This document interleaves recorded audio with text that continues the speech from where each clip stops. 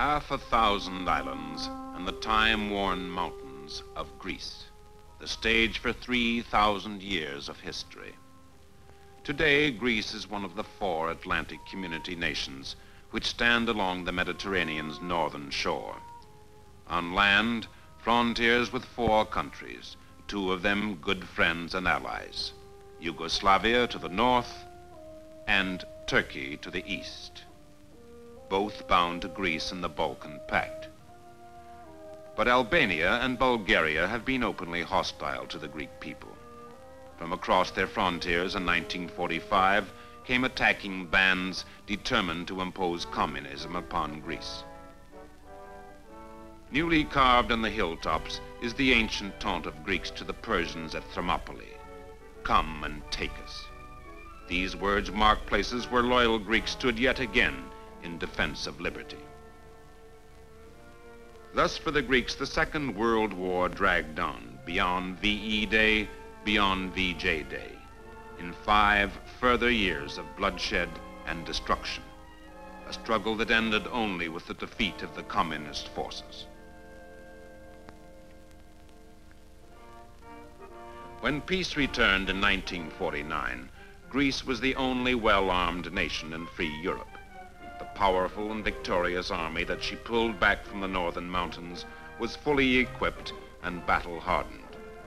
Unlike the other free nations who disarmed in 1945, Greece decided to hold her divisions in reserve and fit to fight.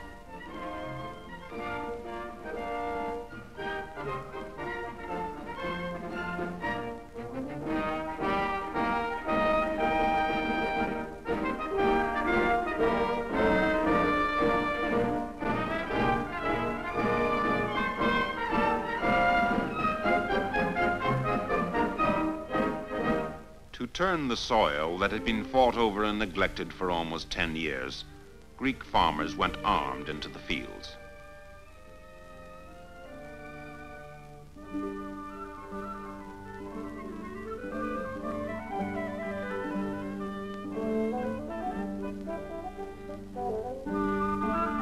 Five years behind the rest of Europe, these people began the painful task of starting again, using whatever tools, materials, and livestock had survived.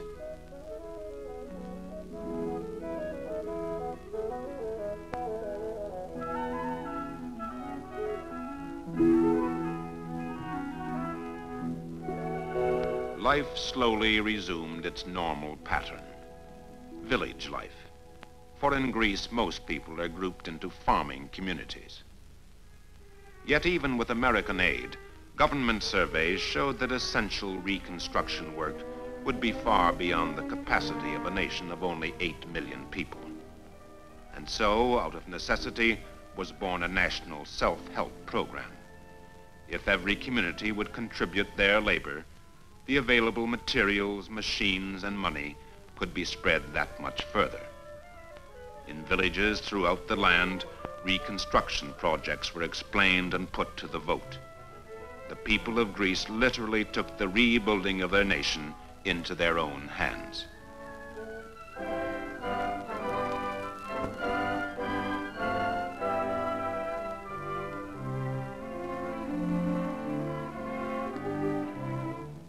In many provinces, priority went to new roads that increased village incomes by offering bigger markets for fresher produce. Elsewhere, tunnels were driven through mountains to bring water from the high plateau to irrigate the valley farms below. Heavy government equipment was brought in to speed the work.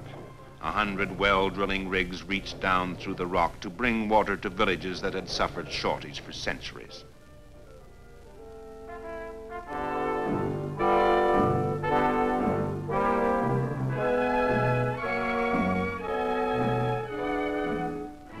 In some valleys, the problem had been too much water, salt water.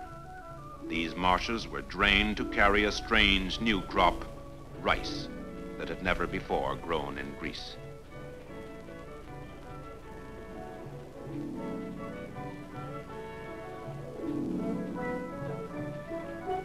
The modernization of agriculture soon reached a point where machinery could be applied to gather new and plentiful crops. Enough rice to supply home needs and a surplus for export. 50% more wheat than before the war, and 3 times as much cotton. The countryside was productive again, giving more to the Greek farmer than ever in living memory. But in a land that is semi-arid, the farmer welcomes all help that he can get. The government experts that come to the villages find fervent disciples eager to elaborate their gospel. Πολλοί από εσάς θα πάρετε και θα ρίξετε στα στάρια σας χημικά λιπάσματα. Ο συνεταιρισμός μας θα σας δώσει 2 ειδών λιπάσματα. Τα λιπάσματα αυτά είναι του συνεταιρισμού μας. Ακριβώς, ναι, ακριβώς αυτά που είχαμε πέρσι θα τα έχουμε και φέτο. Αν είναι έτσι, είναι πολύ καλά. Νομίζω ότι μπορούμε να κάνουμε καλή δουλειά με αυτά. Ναι, είναι ωραία αυτά τα λιπάσματα που μεταχειριστήκαμε πέρσι. Τότε θα ήθελα να τα μεταχειριστώ κι εγώ, μια που είναι έτσι. Τα λιπάσματα αυτά θα πρέπει να τα ρίξετε στο χωράφι σας πριν από τη σπορά του σταριού. Ραδιοφωνικός σταθμός Αθηνών. Δελτίων αγροτικών ειδήσεων. Σας μεταδίδουμε τις τελευταίες ειδήσεις σχετικά με τη σημερινή τιμή του σταριού. A new network of community radios not only gives farmers news of market prices, but brings remote villages closer to the affairs of the country. Never slow to express their views, Greeks cling to a tradition of self-rule that is older here than anywhere in the world. The endless debate continues on the hillside of the Acropolis, the birthplace of democracy. Here, the Greeks established a civilization that devised the very principles of law, government, and ethics on which Western democracy is based.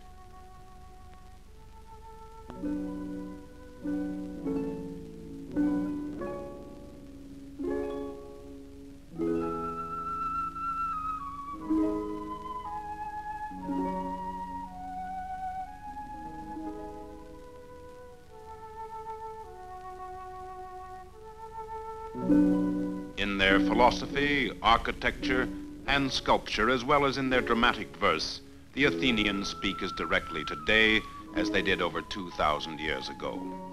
Throughout modern Greece, classical tragedies play to the people in amphitheaters where once their ancestors listened. Ancient Athens stands now as a monument, a reminder above the bustling modern city that is the Greek capital, a center of more than 1 million people, the heart of industry and trade, and the seat of government.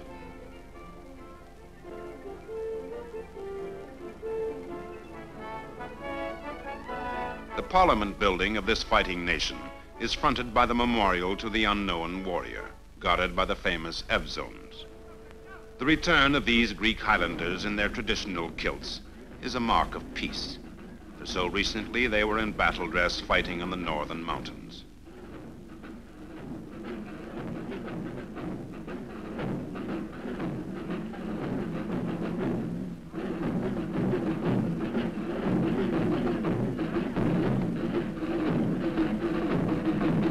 Most of the Greek army holds to modern equipment. 12 divisions under arms absorb the highest proportion of serving citizens in any NATO nation.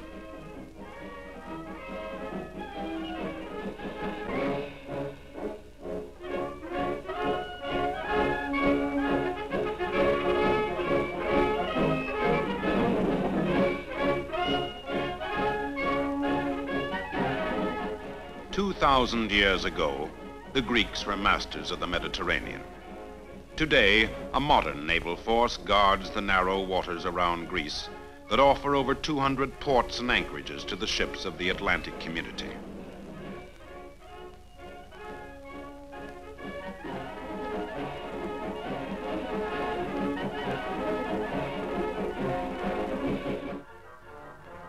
Also strengthening NATO in any emergency are the tankers and cargo carriers of the Royal Hellenic Merchant Navy, 3rd biggest in the world.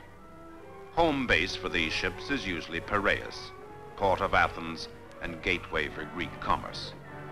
In this agricultural country, most Greek exports are tobacco, foodstuffs, cotton, and fruit, products fetching high world prices.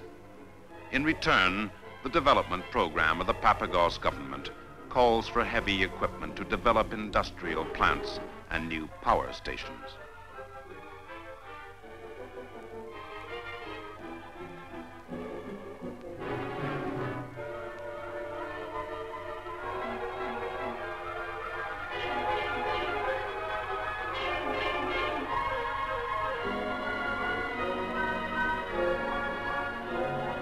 Hydroelectric installations on main rivers are supplemented by thermal stations built over lignite brown coal deposits. Electrical power is the only basis on which Greece can create a new economy with an emphasis on industry indispensable to a modern state.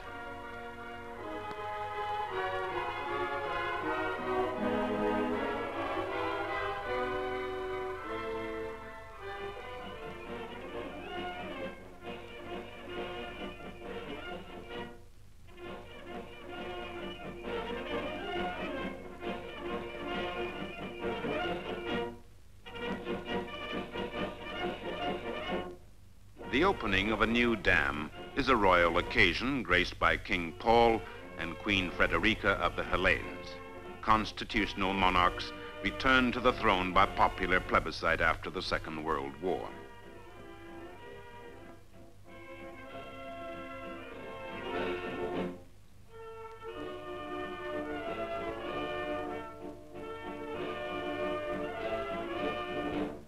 There have been many such ceremonies in Greece in recent years, but until new factories can be established using her power sources, much of Greece must remain a farm and mule economy. And the mule will always have his place along the mountain guard posts where Greek defense now rests between secure flanks. In the north, Yugoslav border patrols meet their Greek partners with the informality of allies bound in mutual defense by the Balkan Pact.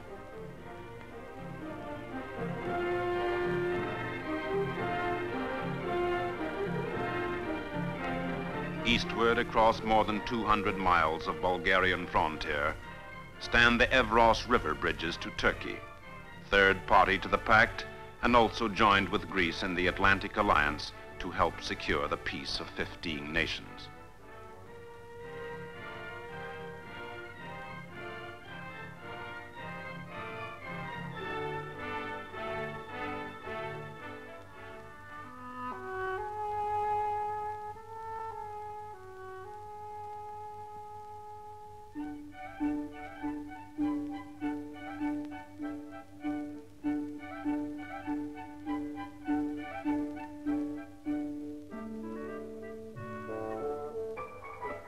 In the villages that were destroyed, new generations are back at school with time again to perform the village dances that are centuries old.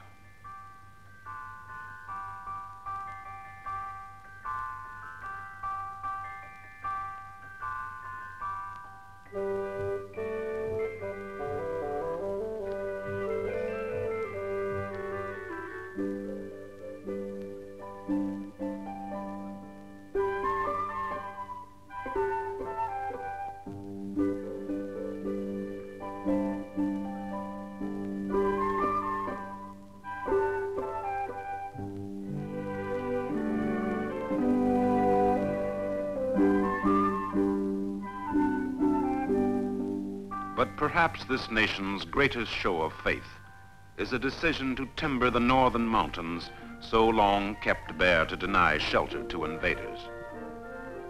When these trees are ready for felling, the children that planted them will be grown men. For them, Greece has accepted the guarantee of peace offered by the Atlantic Alliance. She needs time and the help of her partners if ultimately she is to make to the Atlantic community a material contribution that can match her proud and sustained effort in the defense of freedom.